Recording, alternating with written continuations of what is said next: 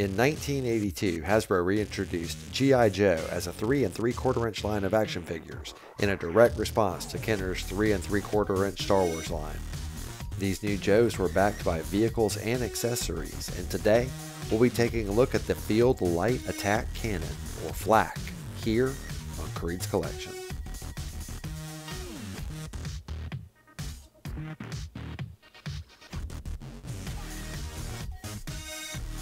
The G.I. Joe Flak. This one holds a special place in my heart. It's one of the first G.I. Joe toys I ever received as a child. And one thing I love about this toy, and why I chose it for this week's review, is the sheer simplicity of it, and yet how great of a toy it actually is. It did not come with a G.I. Joe figure, but I went ahead and threw Flint in the seat, so you could have an idea of what it looks like with a Joe at the controls. As we go in a little closer, we can see that the detail work is really nice on this, and the decals add a lot too. Here you can see the instrumentation on the control panel, looks really great. And down here there's some markings showing how many Cobra Rattlers they've shot down. I thought that was nice. And it's just really good. It's a great looking piece. I like this toy a lot.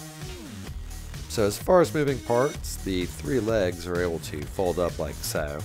And that's, I guess, in case you need to load it to the back of a truck.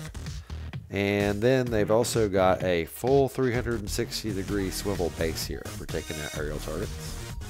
And I'd say roughly a 45-degree pivot here. Now the absolute best feature of this toy is that it is made out of hard plastic. You can take it outside and plop it right down in the dirt and look at it. That thing's glorious. Throw a few G.I. Joes around it and you have an instant impromptu G.I. Joe base. And now for our He-Man size comparison. As you can see here, the Flak is about ½ an inch shorter than the most powerful man in the universe.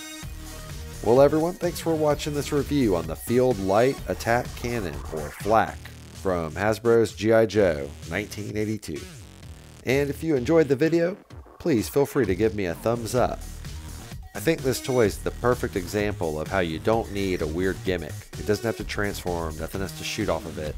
If it's just a really cool accessory for your action figures, then kids are going to want it. Guys, I do new toy reviews every Wednesday, so I hope to see you next week here on Kreed'S Collection.